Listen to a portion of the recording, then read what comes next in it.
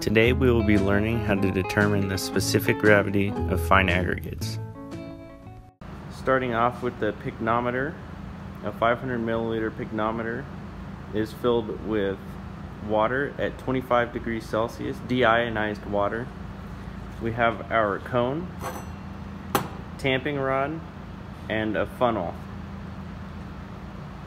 For our sample, we have a sand material that is passing the number 4 screen, and to prepare this material we got approximately 1,000 grams of passing 4 sand.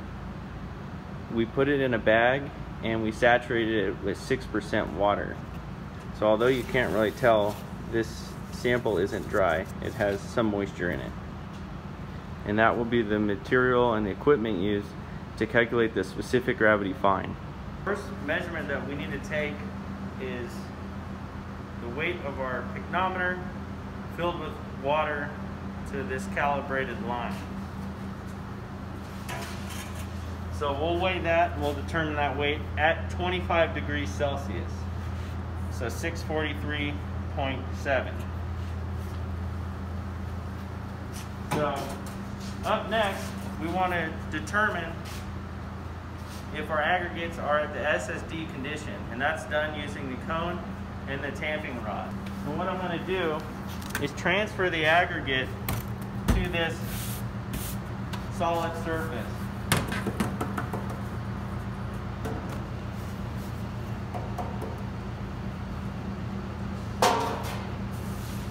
So I'm going to mix that up a little bit.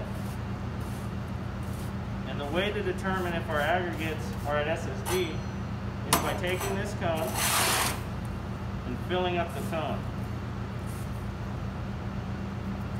And we're going to strike the surface flat, and we're going to clear out the remaining aggregate from the sides without disturbing the cone.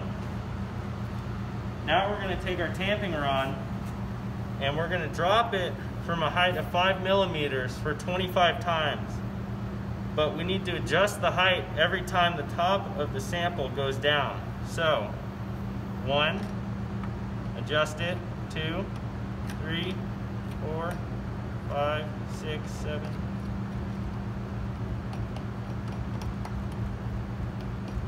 So 25 times, 5 millimeters approximately, and we remove the cone, nothing happens.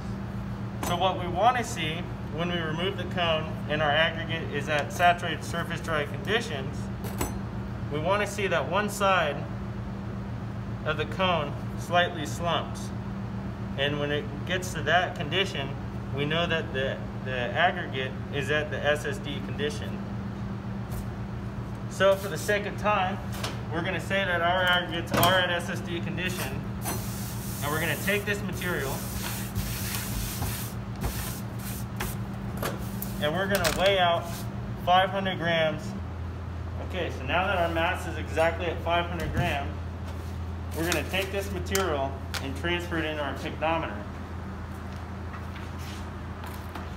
So before we do that, we need to empty out some of this, because the weight of that soil is going to push up our water, and we don't want it to overflow out of the top.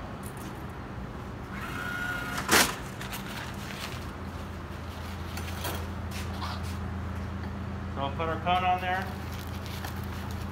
and we'll transfer the 500 grams into our pycnometer.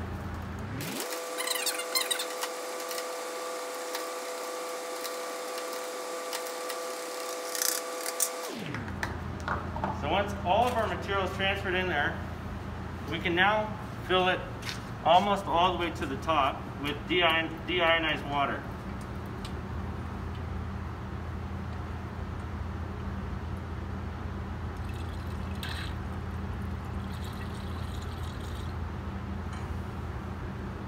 So here's our calibrated line.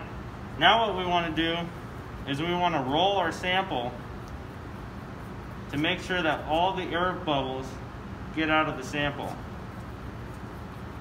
And this generally takes 10 to 15 minutes. So once we've wiped off all the excess moisture and filled it back up to the calibrated line, we're going to put our sample back onto the scale. So now we have the mass, which is going to be the mass of water plus the sample plus the pycnometer.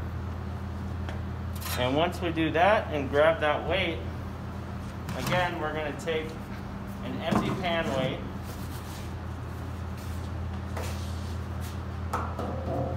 So we're going to grab the weight of this empty pan, and then we're going to take our sample from here and we're going to transfer it into this pan.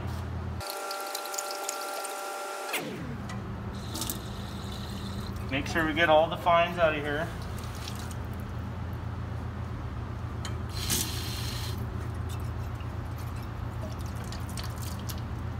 Okay. So now we'll take this pan to the oven and dry it at 230 degrees. And since we have the pan weight and we know our SSD weight was 500 grams, we can take the weight of both of those and subtract it from the weight of our dry sample plus the pan and get the weight of our dry aggregate sample.